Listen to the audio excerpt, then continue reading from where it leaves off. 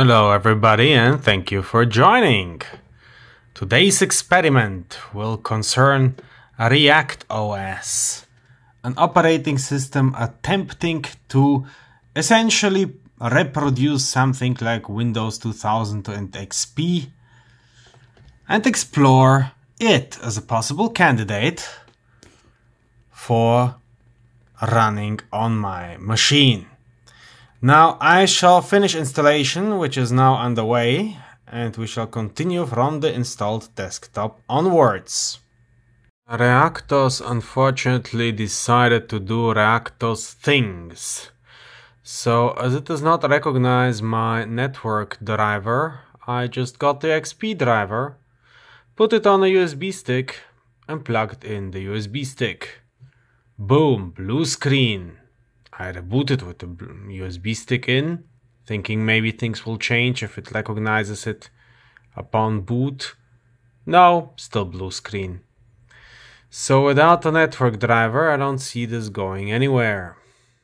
Nonetheless, of course, I do not wish to have wasted your time. So this is what ReactOS presently looks like. This is a nightly build.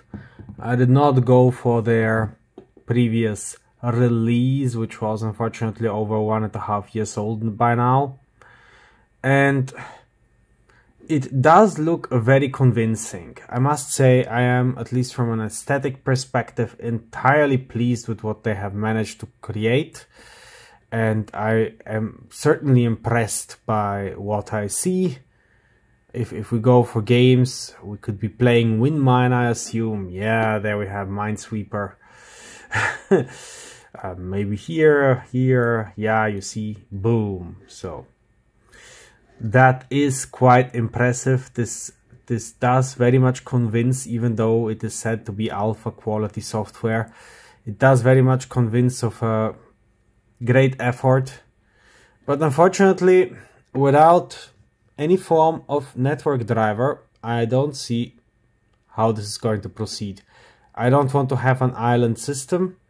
Not to mention, it apparently can't even run my USB stick. So I don't have a USB stick, and if I do ipconfig, which is very cool that it exists actually here,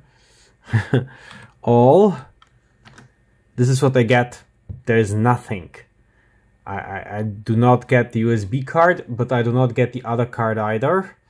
And my only way into the system might be, I haven't tried, through the CD-ROM drive. So I could be burning CD-ROMs like crazy in order to get things into the system with uncertain facilities to get stuff out. So while ReactOS looks amazing, and I admit that, I'm normally very critical of the guys. I'm saying that, frankly, like, what do they have to show for after nearly 30 years of development? And now I do see what they have to show for, and I have to admit, yeah, that is pretty impressive. So, nothing about that. Like that's great, you know. Like the way they have recreated the default Windows apps, the way this looks and feels, this is beautiful. But I need something more, well, which I can use in everyday life, right?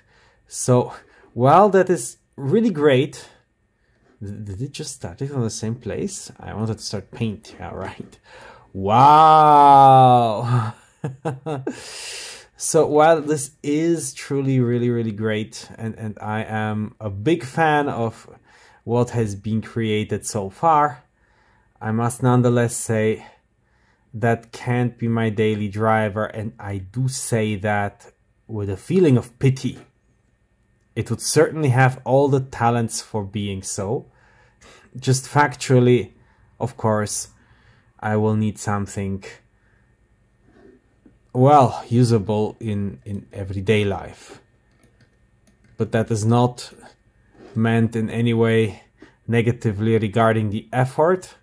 For a nightly build, which has not been made specifically trimmed for release, you know, no particular handling there, just a regular nightly build as they produce them every night.